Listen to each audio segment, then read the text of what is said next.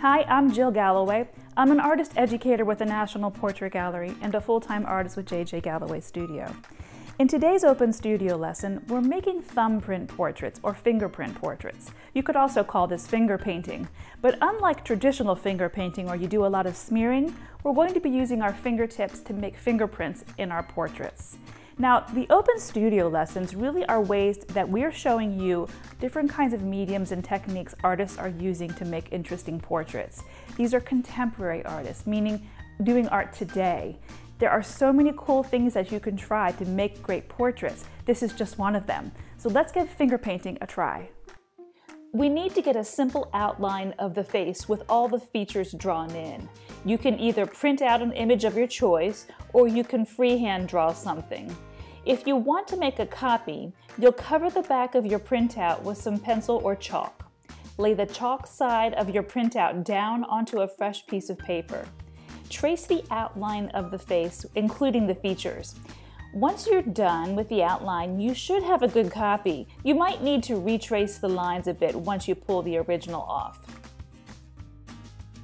We're going to add value to these portraits using our fingerprints, but let's first talk about what I mean when I say value. Working in black and white, you add value in shades of gray. On a scale like this, you can see the whitest white is the color of the paper. The darkest dark is all black, so lots of fingerprints. When you begin adding values to your portraits, you first need to consider the light source. In this portrait, mine is in the upper right corner. The light is shining down on the top of my head, so that's the lightest part of my portrait, or less fingerprints. You'll dip your finger in some paint and start dabbing down fingerprints, looking first to do the darkest sections. When you start adding the middle tones, make sure you don't put very many fingerprints down, especially in the lighter sections, because they can't be erased. Just add fingerprints gradually.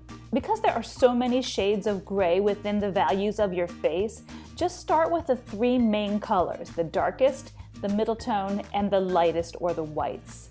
Work in big shapes and big spaces. The darker the area, the more fingerprints you have to add. You can use all of your fingers or even the sides of your fingers.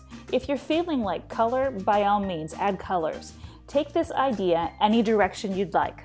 Here's some work done by Chuck Close, who is easily one of the most important contemporary portrait painters of our time. These portraits are all done with his fingertips.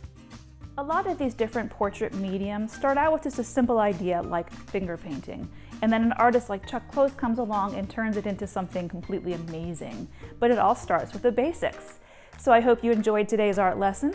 We would love to see your fingerprint portraits. If you wouldn't mind posting them on social media with the hashtag MyMPG, then we can all check them out. Okay, we'll see you next time.